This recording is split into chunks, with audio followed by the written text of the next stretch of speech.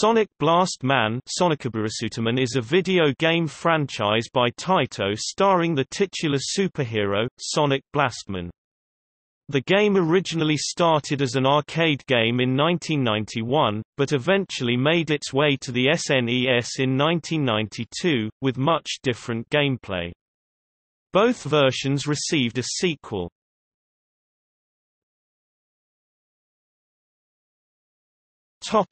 Arcade version.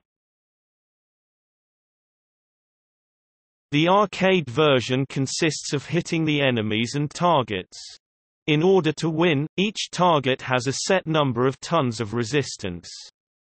Once they are depleted, they will be defeated. To hit the target, the game features a pair of gloves and a mechanical punch pad that rises when it is time to attack. The player must wear the gloves and punch the pad strongly enough to deal damage. Only 3 hits are allowed. The game features 5 stages.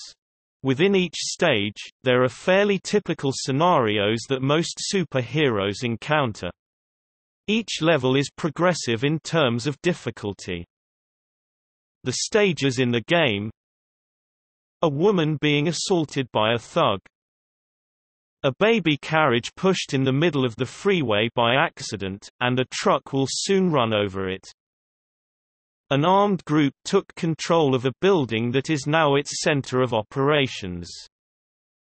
A giant crab is terrorizing a cruise ship. An asteroid is set to crash into Earth. In March 1995, Taito recalled Sonic Blastman machines after reports of players who sustained injuries by playing the game. A year later, the Consumer Product Safety Commission announced that Taito had agreed to pay a fine of $50,000 USD for failing to disclose these injuries.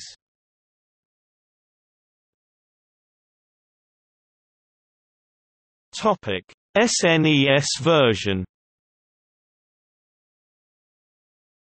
The SNES version is a beat-em-up. In this version, Sonic Blastman must save the Earth from diverse kinds of evil forces, from street gangs and terrorists, to aliens and robots, and finally, an evil clone of himself under the name of Dark Sonic Blast Man. The fight starts on a construction site in Earth and ends up in outer space. The game is only for one player. As in any beat-em-up, the game consists of defeating the enemies on screen before continuing in the stage. Sonic Blastman can punch, jump, and grab his enemies, too. He also uses a special attack that knocks any enemy nearby, but it dizzies him temporarily.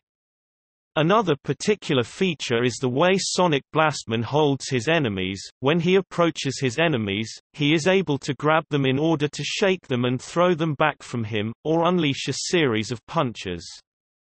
However, if he punches them repeatedly, he will eventually hold them, so that he can blast them with a sonic wave, hit them with a whirlwind punch, or throw them backwards.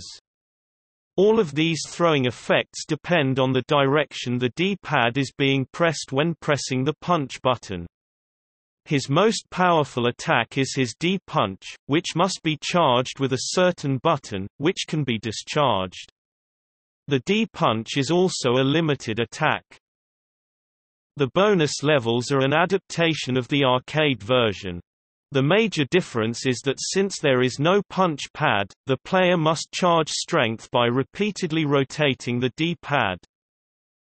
Like with most beat-em-ups of the era, the Japanese version had female enemies, especially to the dominatrices in the other game of beat-em-up Silent Dragon in Stage 1, which were replaced by male ones in the American and European versions, mostly because of Nintendo of America's strict censorship issues at the time.